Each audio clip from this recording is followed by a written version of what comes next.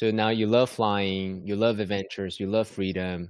Now you're designing for others. You have designed over 33, prototype flight vehicles, which is tremendous. Like, wow, this one, you're for sure dedicated to this. Tell us a little bit about how you take this mental model of being responsible, but still push the envelope into the design realm of flight vehicles.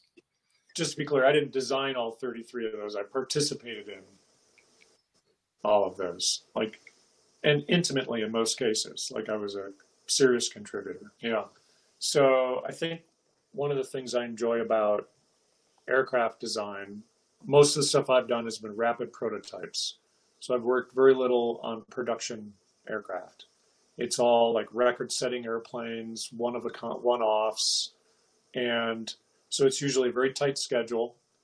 And it kind of, I think an analogy would be like maybe an art project for Burning Man, where you've got 1 year, you've decided to do something, now you've got to complete it.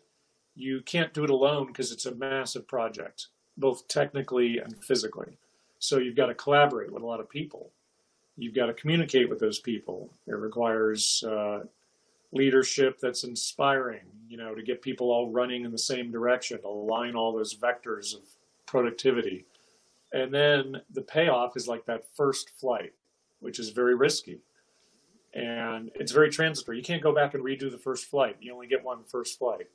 And there's a high risk there. And then hopefully you burn off that risk if it's successful with subsequent flights. But that's part of the big payoff, is collaborating on something and then seeing it fly, which just seems like magic, right? It's defying gravity and doing unexpected things, or performing in a way that's envelope pushing, right? Someone said you can't go this fast with this kind of airplane, or you can't make an airplane that'll fly around the world nonstop unrefueled. Well, I worked on a project that did that.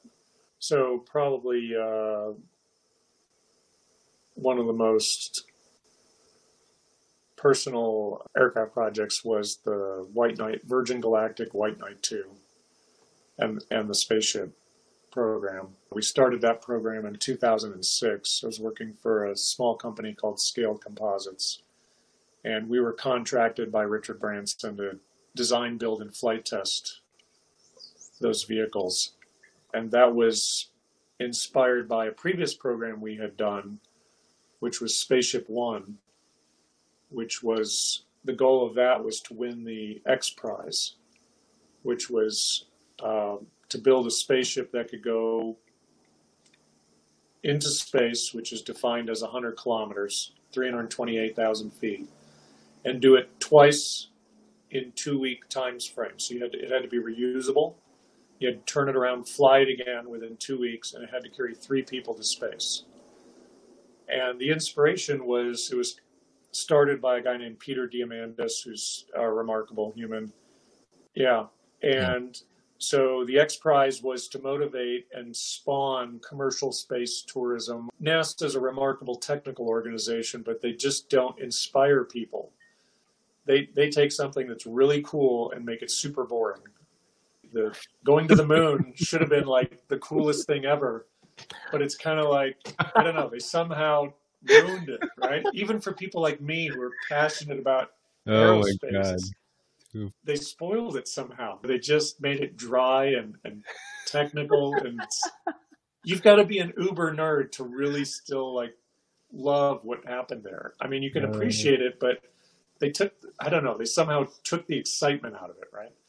And so, and then they also, it kind of ended. Like, people were like, well, what's the point of driving golf carts on the moon? There was kind of the response. It seemed like a waste of money. We would rather spend money trying to find our oil under somebody else's sand and fighting wars over that. It's strange what we decide is important and what's not important.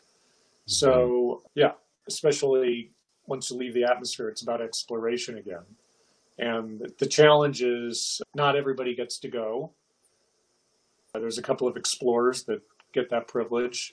And so it's hard to, when it's democratic nation that's publicly funding it, it's hard to keep that enthusiasm up. I think the older explorers were funded by kings who had unilateral control over how to spend that money. Mm. And there were probably a lot of profit motivations back then too. So that's where I guess commercial space tourism comes in.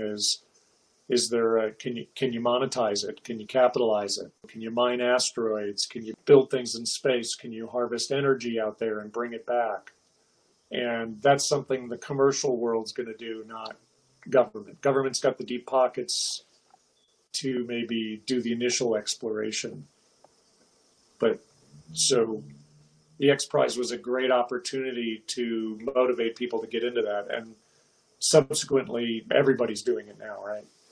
Blue Origin, SpaceX, etc. So that's great.